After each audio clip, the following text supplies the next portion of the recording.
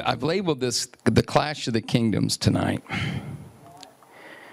But it started right before the new year.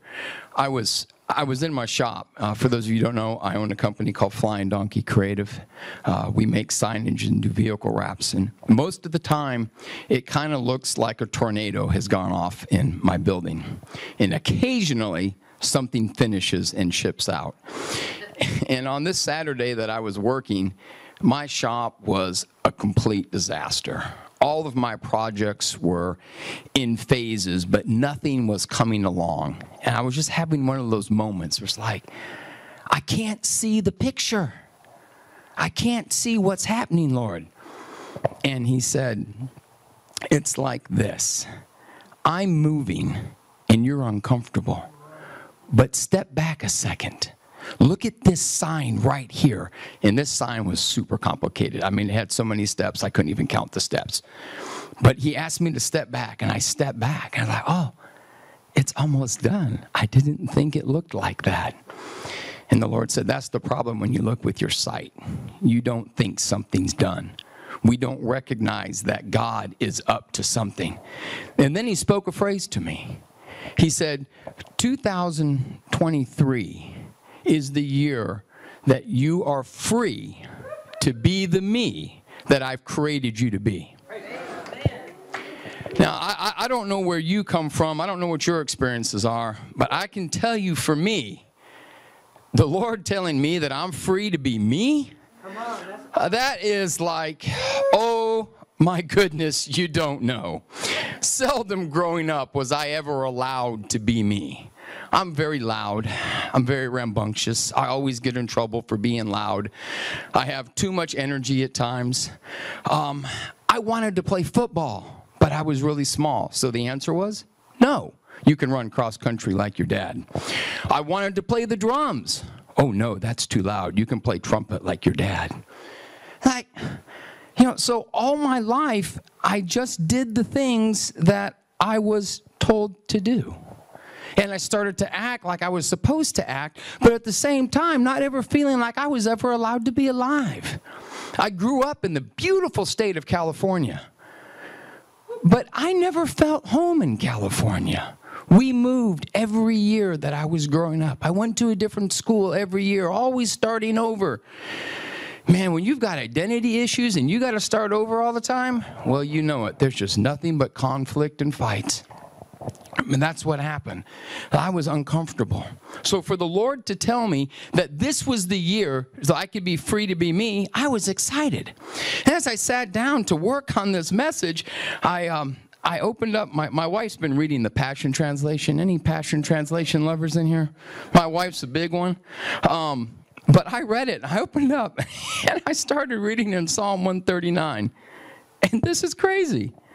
This is how Psalm 139, starting verse 16. You saw who you created me to be before I became me. I just had to stop. It's like when God gives you a word and then you go to his word and you hear the word.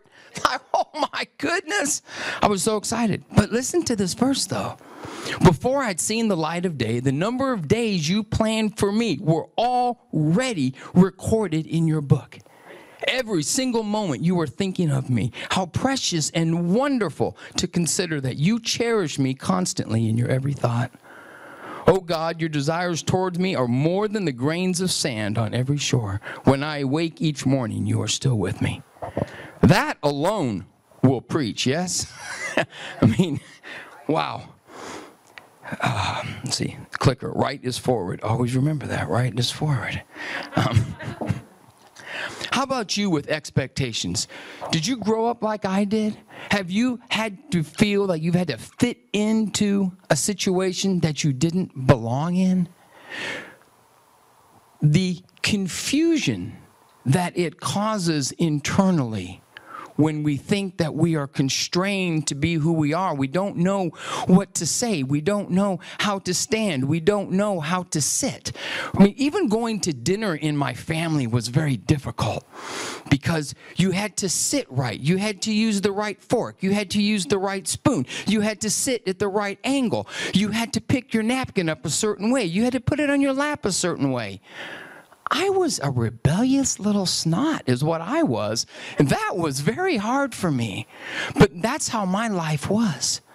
Sometimes the world just puts all these expectations on us, and we don't feel like we are free to be who God called us to be.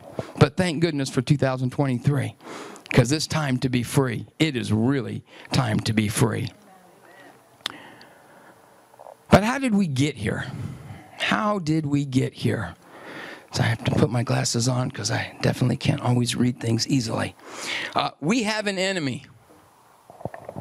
We actually have an enemy. I think sometimes we forget that Satan is a real enemy.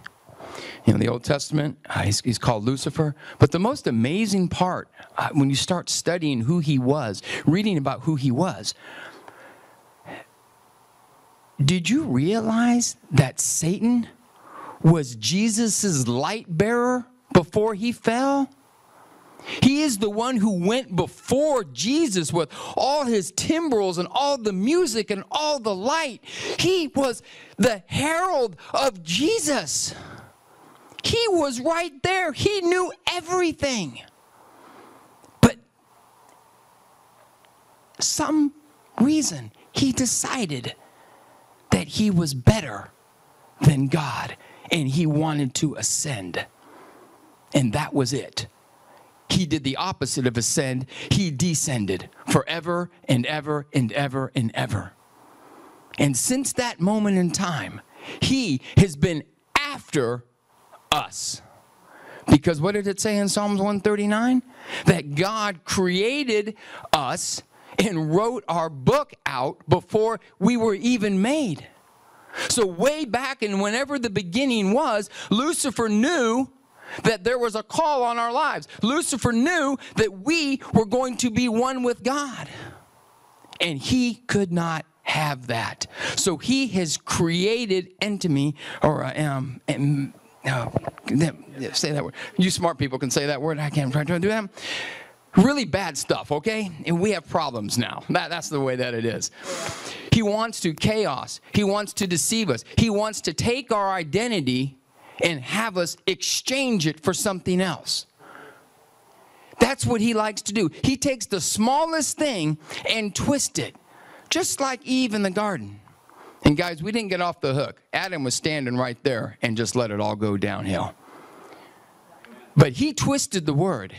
And he said, did God really say? Wow. Wow.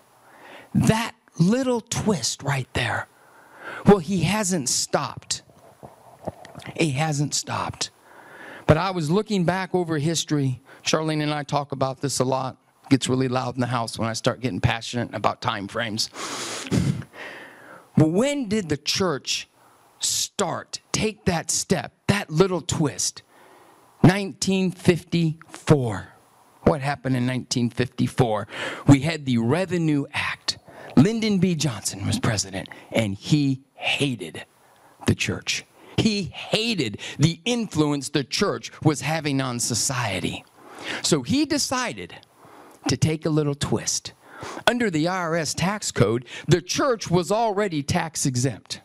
But Lyndon B. Johnson said, hey, here's this thing. We're going to come up with this 501c3, and we're going to make you tax exempt. And everybody goes, yay!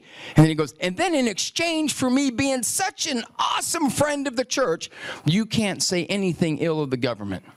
And if you do, you're going to lose your tax exemption. Wow, that is a nasty little twist. But starting in 1954, the churches bought into this lie and decided that they would exchange that to serve the god of mammon and not pay taxes. What happened since then? 1962, prayer taken out of school. 1969, we have Woodstock. 1972, we have Roe versus Wade. You see how a little twist, a little deviation, and all of a sudden we're running down the wrong track? That's horrible. But what else happened? The church, we had the great healing move in the 60s. We had the great evangelism explosion in the 70s. And then you would think the next thing would be discipleship. Yeah, because Jesus said disciple all the nations. But that's not what happened. The 80s and the 90s were filled with what? Building big churches. Building the I kingdom, the my kingdom. But what about God's kingdom? And then we rolled into seeker sensitive. Oh, we can't be here too long. Oh, we don't want to talk about Jesus. We don't want to talk about the blood. That's offensive. No, that's life. That's truth. But back in the past, we bought the lie. And the lie goes downhill. Now look at today. 2023, the year to be free, to be me that God has created me to be. It is time for the church to be free, to be the church that we are called to be. Jesus said that the thief comes only to steal, kill, and destroy. If he can steal our identity, he can kill our purpose. He can destroy our legacy. He can destroy our call. But he cannot destroy Jesus. But Jesus said, I came that you would have life and have life abundantly. And I'm so thankful for that. I'm so thankful for that. So this is why I entitled this The Clash of the Kingdoms. Because we are in a battle. The kingdom of light versus the kingdom of darkness.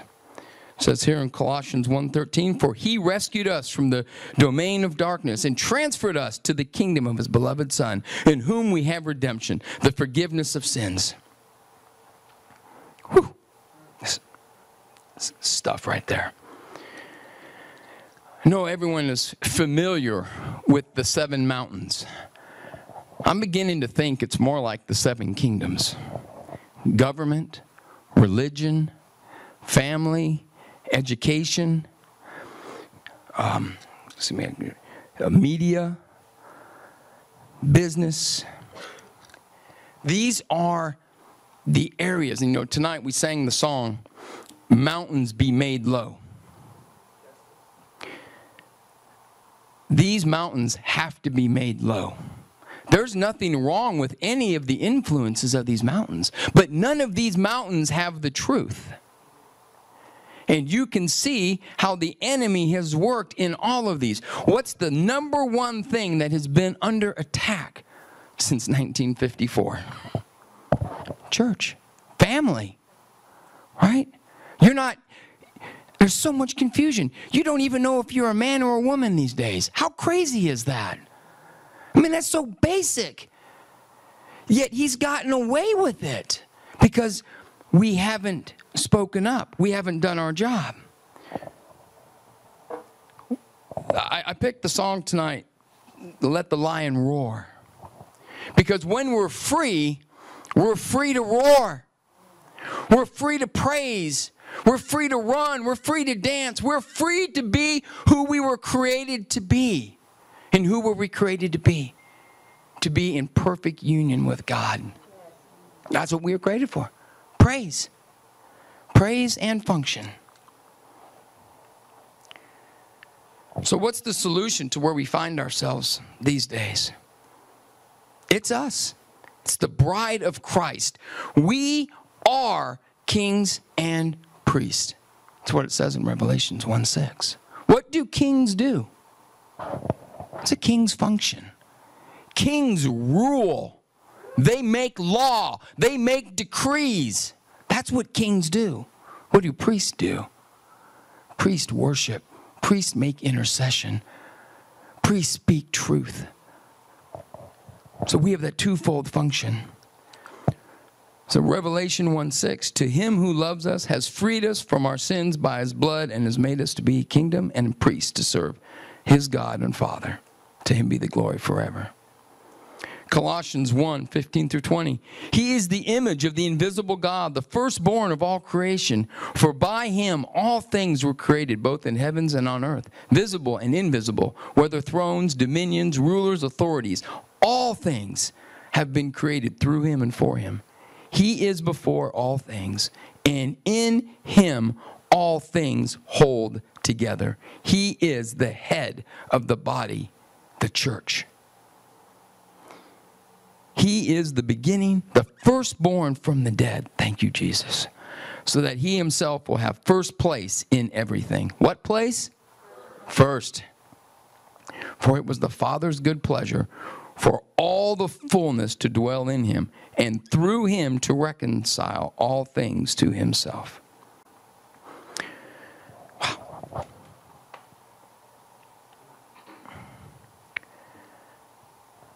It's the Greek word up there for ecclesia. You know the little twist that the enemy does? The ecclesia, well, I grew up in my church years. I've learned that the ecclesia was the called out ones. That's a good description. But somewhere along the way, the ecclesia got to be church. Well, church became a building, became a place to be, a place to go, not something to be, not the bride of Christ.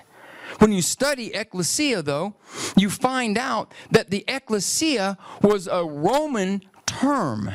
It had a Roman connotation. When Rome conquered countries, they deputized people to take the cultures and the laws of the empire and teach the people in the new conquered land how to speak, how to think, and how to act like a Roman. How's that? The famous thing, the revelation that Peter has in Matthew, he said that you are the Christ. And Jesus said, you are blessed, Simon, son of John, because my Father in heaven has revealed this to you. You did not learn this from any human being. Now I say to you that you are Peter, which means rock, and upon this rock I will build my church, ecclesia. And all the powers of hell will not conquer it. And I will give you the keys of the kingdom of heaven. Whatever you forbid on earth will be forbidden in heaven. Whatever you permit on earth will be permitted in heaven. I propose to us that our job is to be the ecclesia. That we have territories. We have our kingdom. Our kingdom is the place where our feet tread. You might be a stay-at-home mom. You might own a business. You might work in a corporation. You might work in a hospital. You might be a worship leader. You might be a pastor. You are you. You are unique. But nonetheless, you are the ecclesia. You control your territory. I control my territory. And too often, I've taken the easy road. Been sold a bill of goods about the word peace. Oh, people who love Jesus, they just have to be peace and accepting. You can't ever say anything in opposition. You can't act in opposition. You're just being peace. And then if they want to take it a step further, they're like, oh, you're not supposed to speak up. You're supposed to be meek. No, I am being meek. I didn't take your head off. Right? Meek is power under control. Meek is me choosing not to say something that will fillet you. That's meek. God will fight my battles. But for too long, I bought the lie. Oh, you got to be nice. Oh, if you are a good church person, or you're a good godly man, you're going to be quiet, you're going to stand there, you're not going to create waves, and everything is just going to be smooth. That's your job. Be kind. My wife is really nice and she's really kind. But boy, if you do something not in truth in our family, you're going to find out there's another side.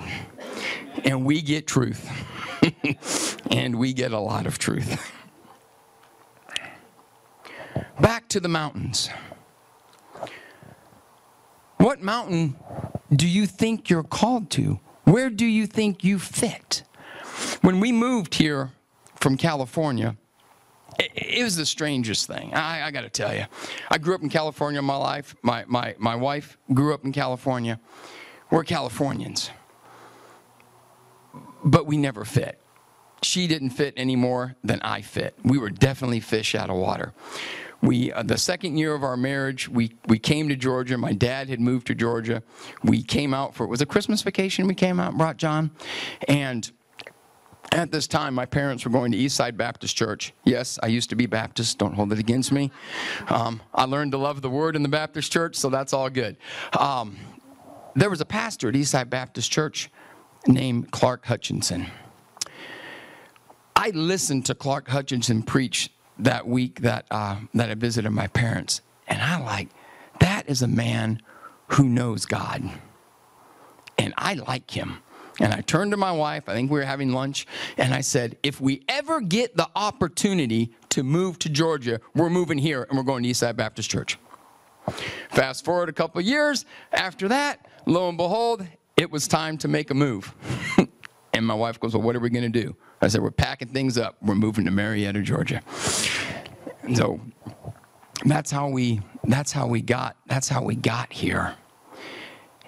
But I didn't know anything. And the weird thing was, when I got here, and I drove in because Charlene and our young son, they flew out here to stay with my parents, and I was tasked with getting everything packed up and then driving, making the big drive. When I got to Georgia, I kid you not, when I crossed the state line in the car, I knew I was home. I immediately felt I had lived here my entire life. But I knew God said we were supposed to come to Marietta. What do kings do? Kings decree. We make decrees. So how did I find my fit? Because I didn't really know. I was a cook. That's all I had really done for my professional life, was cook. And I decided that Eastside had this huge job bank, so I saw a job for sweeping floors. I was like, oh, that's great. I'm going to sweep floors. And the pay was gigantic. I mean, you would not imagine this. I mean, they were willing to pay you $5 an hour to sweep floors. I mean, that's a good deal, yeah?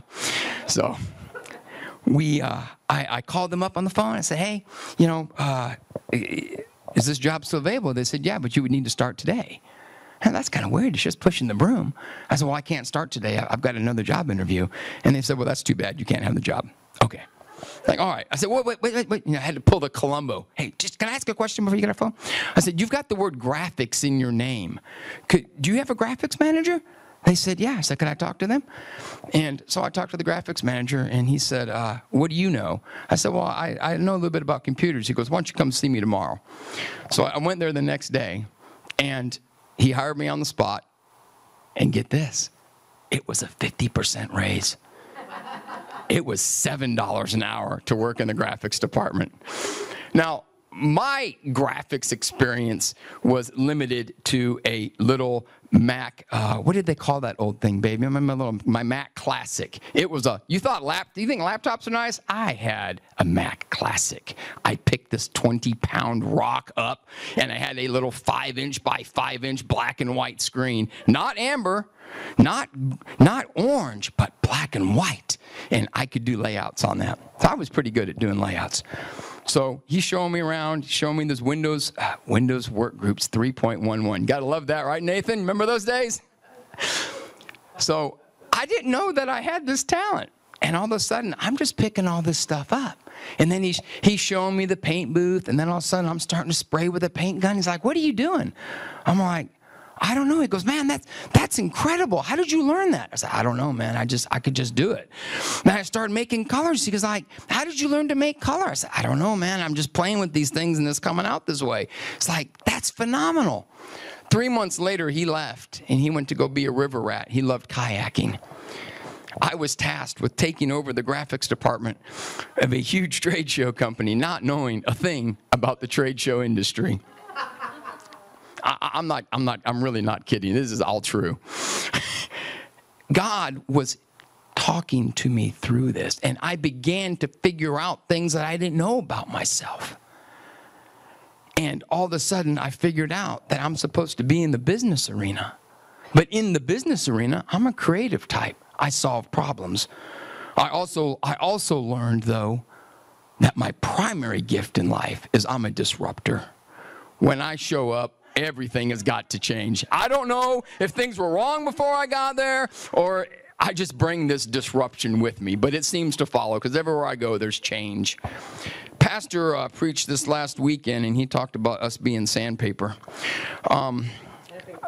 Sandpaper friends. I am of the 30 grit. My wife, most of the time, is about 2,000 grit. My son has exceeded me. He's at 4 grit. But we need to find our fit. We have to find our fit. We have to find out how God's wired us. Why? Proverbs 11. The blessing that rests on the righteous releases strength and favor to the entire city. But shouts of joy will be heard when the wicked one dies. The blessing of favor resting upon the righteous influences a city to lift it higher. But wicked leaders tear it apart by their words. Isaiah 61. A few years ago, the Lord gave me this, and it's my absolute, I guess you would say it's my map scripture. The Spirit of the Sovereign Lord is on me, because the Lord has anointed me to proclaim good news to the poor. He has sent me to bind up the brokenhearted, to proclaim freedom for the captives, release from darkness for the prisoners, to proclaim the year of the Lord's favor. And if that sounds familiar to you, it's in Luke 4. That's what Jesus said. In the day of vengeance of our God, to comfort all who mourn, provide for those who grieve in Zion, to bestow on them a crown of beauty instead of ashes, the oil of joy instead of mourning, a garment of praise instead of a spirit of despair. They will be called oaks of righteousness, a planting of the Lord for the display of his splendor. But then catch this. They will rebuild the ancient ruins. Say rebuild. And restore places long devastated. Say restore.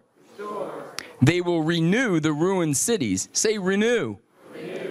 Who will renew the ruined cities that have been devastated for generations. Strangers will shepherd your flocks. Foreigners will work your fields and vineyards. And you will be called priests of the Lord. And you will be named ministers of our God. And you will feed on the wealth of nations. And in their riches you will boast.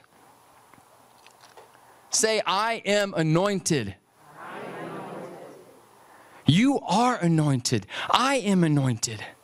But when we're wrapped up in confusion and uncertainty and we don't really see us as God sees us, we don't feel anointed. We don't know that we're anointed. We don't act anointed. We don't think anointed. We don't decree anointed. And that's what this world needs right now in each of the mountains. Go back to the mountains for a second. Each of the mountains. Arts and entertainment. There is an anointing for love in the arts and entertainment. In business, you are anointed to touch people. Education, there's an anointing. Family, there is an anointing. There is nothing wrong with making your family your ministry. Right. Nothing wrong with that. Moms who have the privilege of being able to stay home to raise their children makes a better home life. It just does. Government, we have plenty of room for anointing in the government, yes? Media and religion. I hate religion. I hate religion. Religion will chew you up and spit you out and then put you back on the treadmill and chew you up again and spit you out. I went to Baptist college. I heard the call of God when Charlene and I were dating. I was 20, 21. But I had this really big, bad, deep, dark secret that you're not allowed to have.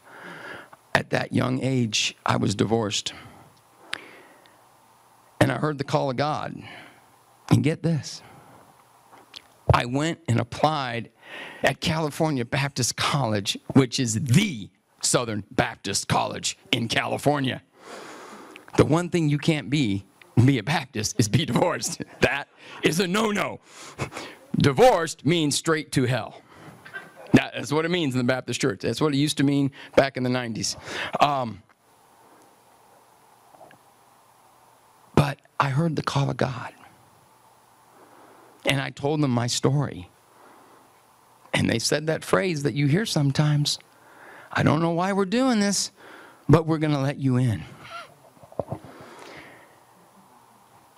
They let me in. And I became an absolutely rabid Baptist. I was kind of like Paul. Paul was killing Christians, man. I was killing everything else, man. And the one thing we really learned in Baptists how to do, we really learned how to kill women. We had no room for women in ministry. You could be a worship leader, maybe.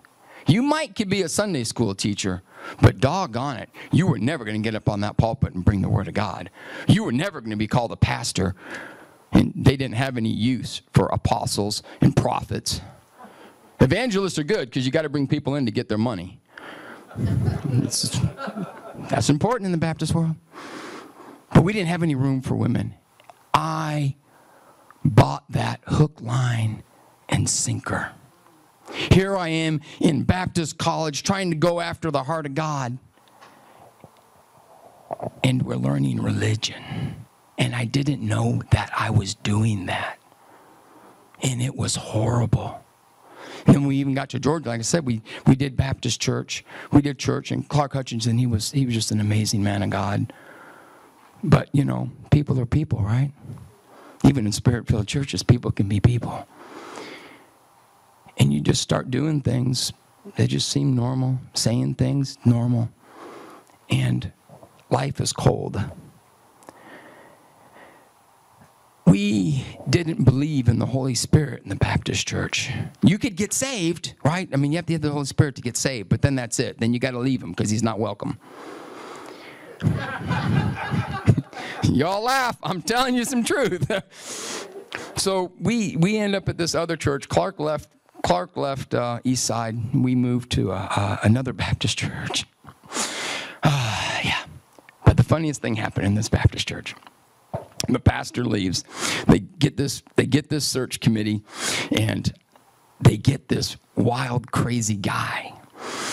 They interview him. You know how Baptists do it? We have to approve the man of God, or we can say no. So the search committee goes out there and brings in their best candidate, and then you sit down and you have lunch. Because once they've already made their decision, then you have lunch or dinner with the church, and you're supposed to give it the rubber stamp of approval because you trust the search committee that they've done their job. Well, this pastor, he was talking about this Holy Ghost thing, this Holy Spirit thing. I'm all like, well, this is not going to set well. This is a Baptist church. But what sold me was his wife. Laura. Her name was Laura, wasn't it? She's the greatest woman I ever met.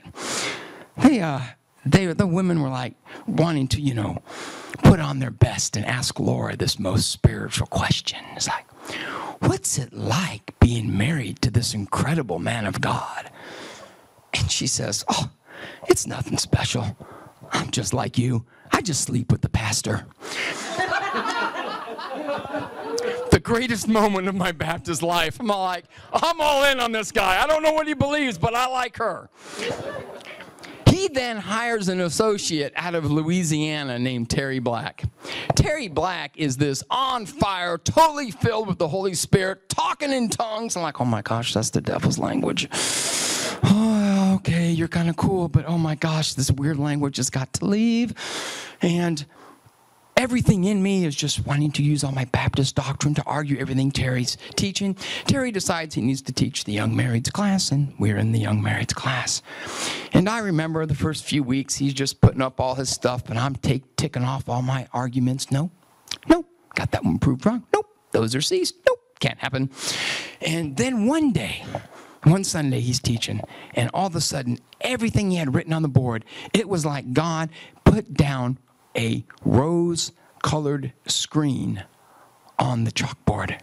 And when I was looking at the chalkboard, I didn't have any more arguments. There was no more noise. There was no more conflict. And I said, oh my goodness, this has a chance of being the truth. The Holy Spirit might actually be alive. Because the one thing I loved about Terry was that he loved and he liked. And he embraced you, and he encouraged you. And he was really different, because that's not the way college professors are, and that's not the way pastors are if they don't know Jesus, and that's not the way other Christians are if they really don't have the Holy Spirit in their lives, and they're just checking boxes, wanting to do the right thing, hoping like crazy that when it's all done, God might accept the treadmill performance and let me in. But you know the whole time when you're on the treadmill, you know there's no chance of you getting in. But Terry was different. And so I had to take a really hard look and say, is this for real? And then my friend and I, Ward, we were having a conversation, and we said, well, what happens if this is real? And we were sitting in church, and, you know, in the Baptist church, you got your deacons, right? You know, they all stand out in the parking lot and smoke cigarettes. That's for real. They say no to everything. And we're sitting there, and we're like, is this Holy Spirit thing real? And then we just caught a glimpse of the old grouchies, you know? And we said, okay, 40 years from now, do we want to look like that? That was our question. I mean, we're real spiritual, man. Do we want to look like that? And we said no. In the meantime, my wife had gotten filled with the Spirit. I thought we were going to kill each other. We promised each other that we wouldn't divorce. But I want to promise you, the first 10 years of marriage, death was on the table, and it was a real option. But then she got filled with the Holy Spirit. So I'm really wondering if the Holy Spirit's real. And all of a sudden, she's like, nice. I didn't know what to do with nice. Like, I got my sword out. I'm like ready to duke it out. And she's like, I love you, babe. That's not the answer I was looking for. What about this? She's like, well, that's fine if that's what you think we ought to do. Wait a minute. This is wrong. This is wrong. We have to duke it out. But that's not the way it was. And so soon after that, we got filled with the Spirit. Life changed for us radically in, was that about 93, babe? 93, 94? We left that church and we went to a Spirit-filled church. And it hasn't been the same since then. But I managed to find religion yet again. And that's why I hate religion so much. Because religion deceives. It's that little twist that we love God, but you've got to go to church and perform. You've got to put your best on all the time. The only best that God asks us for is the best time. Give me your what? Give me your first. Give me your first. No, I'm running out of time, so I'm gonna need to skip ahead here to my close here. So it's all about being in the kingdom. For me, the kingdom, my mountain's business. My heart is the city. My heart is my territory. 2 years ago, we absolutely heard the call of God on our life that Woodstock's our territory. We took it serious. God moved us to a new church, and I love Abiding Church. Not supposed to do any commercials, but I love my church. I love my pastor. I love my people that I hang out with. I just do.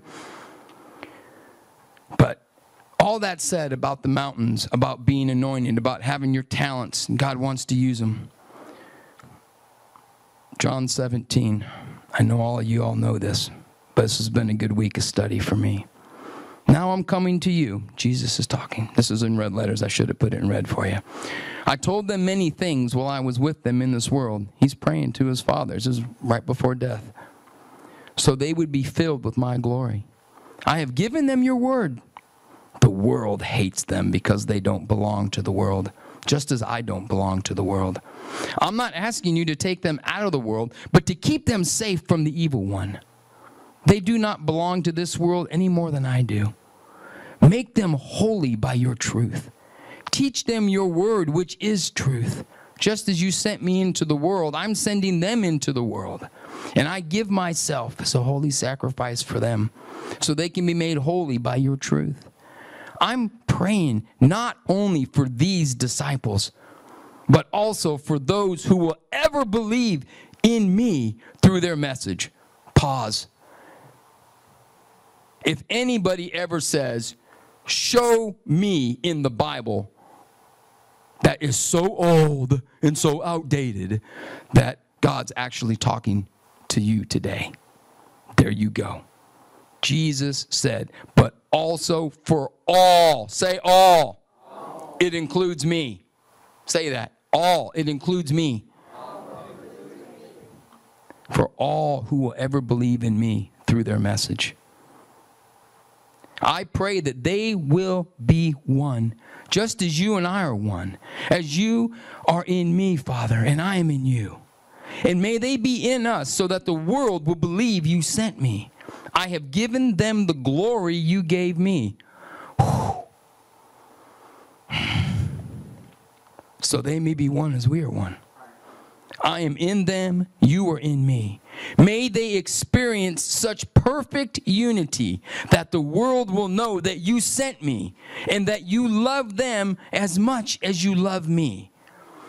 Father, I want these whom you have given me to be with me where I am. Then they can all see the glory you gave me because you loved me even before the world began.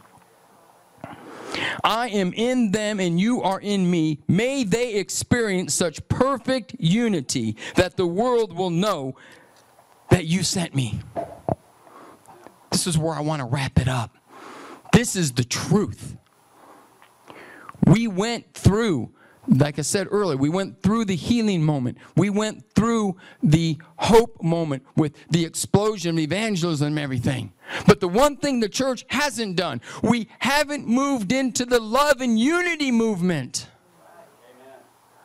We get too busy. I know. I was there. I've been there. I'm still there on certain areas of my life where I think it's okay to criticize what somebody else is doing. That is from the pit of hell. We are not allowed to criticize what somebody else is doing. I'm not even allowed to criticize churches who do the seeker-sensitive model. Not my servant. But I know for me, that wasn't life. There was nothing there for me. But I don't have the opportunity or the privilege or the right to criticize another servant.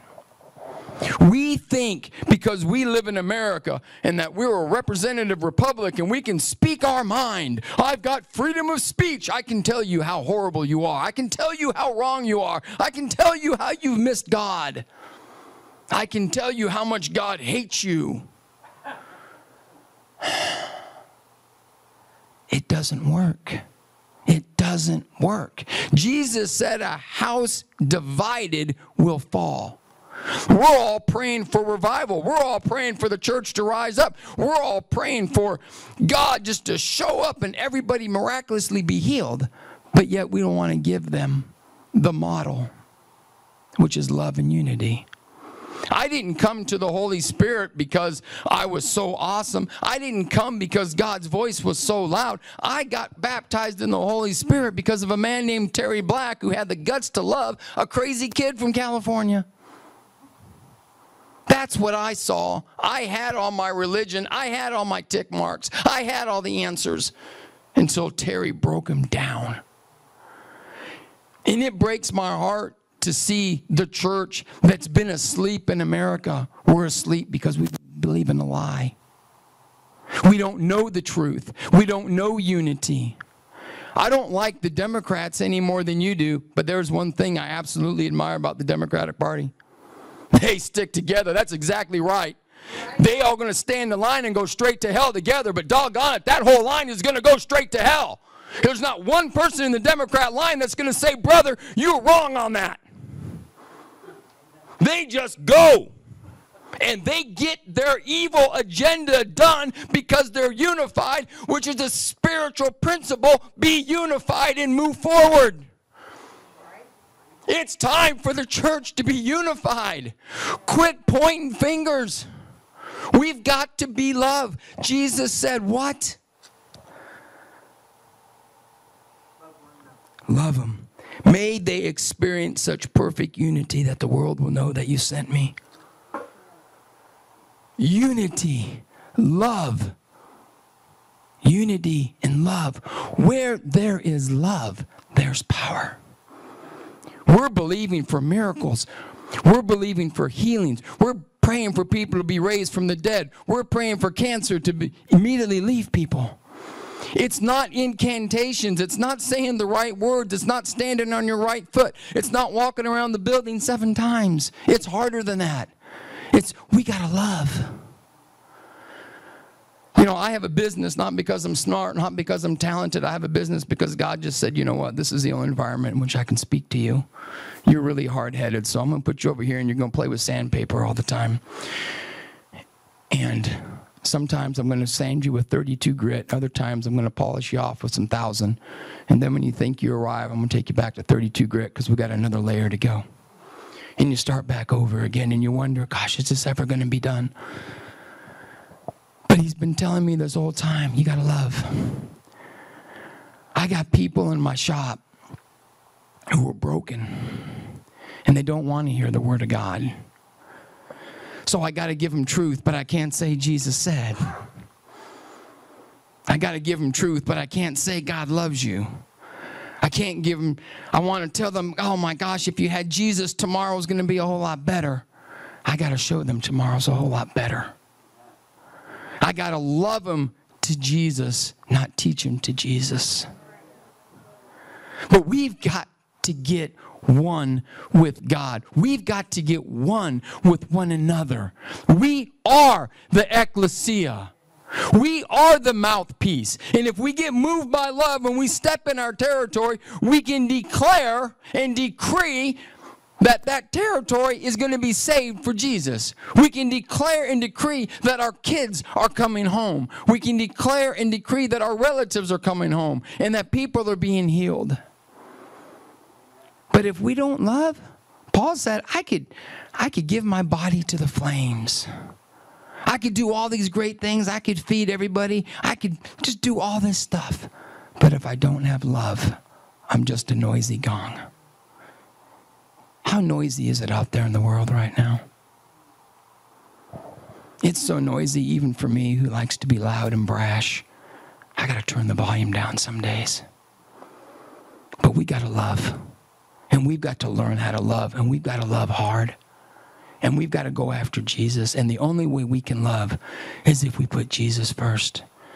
And when we do that, we're going to see our cities transformed. We're going to see our families transformed. We're going to have an outflow for the love that's in us. That's what the gift is. That's what the calling is. That's what the anointing is. It's the love of God coming into us and all of a sudden transforming our environment beyond anything that we could ever think, see, or imagine. Because God's love is that power. Heavenly Father, we just thank you. We love you, Father. Father, I'm sorry for where I've missed it. The things I think I've said in love haven't been love, Father. The things I've done haven't been in love. But Father, I thank you for your mercy. That we receive your mercy, Father. Father, every man and woman that's in this room, Father, loves you. They faithfully show up, Father, every Thursday night. Father, they show up because they love you. They show up because in their hearts, Father, we know that we're supposed to be doing something different. We're supposed to be doing something more. But we're frustrated, Father, that we're not getting done what we need to get done. And we just give you that frustration tonight, Father. We give it to you. Father, we give frustration so that we can be emptied of ourselves, so that you can fill us afresh, that your love can pour over us, in us, and through us, Father. And not by our works will man be saved, but by your love, Father, that they will be saved. Father, I declare that America will be saved. I declare a great revival is about to be birthed. Father, we need your love. We need your love. We need your love. Without your love, Father, it's just not going to be fruitful and lasting. So tonight, Father, we choose love.